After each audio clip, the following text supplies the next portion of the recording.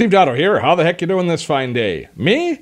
I am striving to become the best communicator I can possibly be, and I may have found a tool that is going to make me far better at communicating than I ever could be before. It's called View It, and you're going to want to watch it today on dottotech. A few weeks ago, I received a message in Facebook Messenger from a friend of mine, Mike Kawula, who runs Social Quant, which is a service that allows you to basically grow your Twitter following. Mike is a brilliant social media marketing guy, and he sent me this little note in Messenger saying, "Hey Steve, if you have some time, you might want to take a look at this. I was looking at your account, and I found some things that you can do to optimize your Twitter growth." So he sent me this little video, which is just a cute little video, a screen share, where he basically goes in and he walks through. He called me Dotto, and he walked through my account and basically gave me some great tips. This, I thought, was absolutely brilliant. It was a great way for him to communicate some stuff that was germane to both of us, far more effectively than he could have done by sending me an email or anything like that. This was the perfect mechanism to send this email. And look at the choices he had. It actually shows us here where how he could have sent this video to me. He could have sent it to me my Gmail, he could have shared it in social, or he could have just sent me a link. He could have used a link in a variety of places.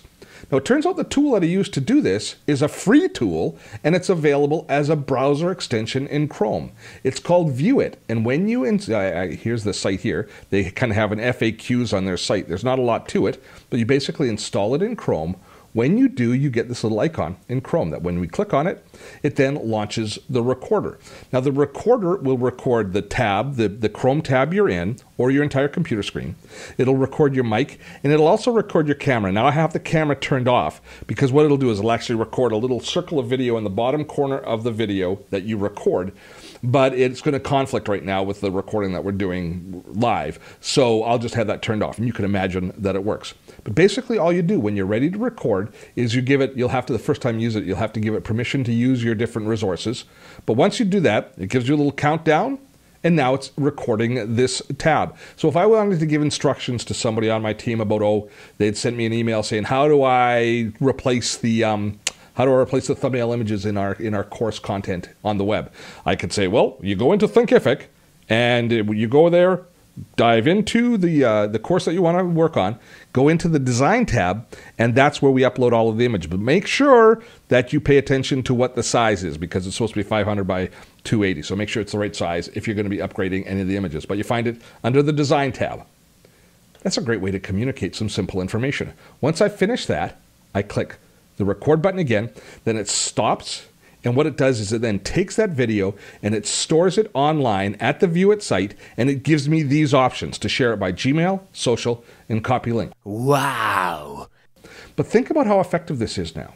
Rather than having to write out some complicated email and worrying about punctuation and spelling and all those silly things, instead, I'm able to articulate something that I know and understand quickly, share it by whatever medium works best for me. If we want to create an archive of tips for people in order to walk them through a process, we can use it for that.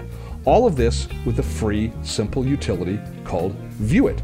I think you might just want to do it with View It. See what I did there?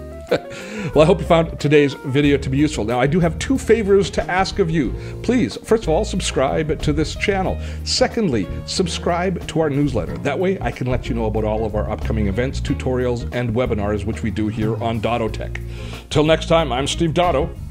Have fun storming a castle.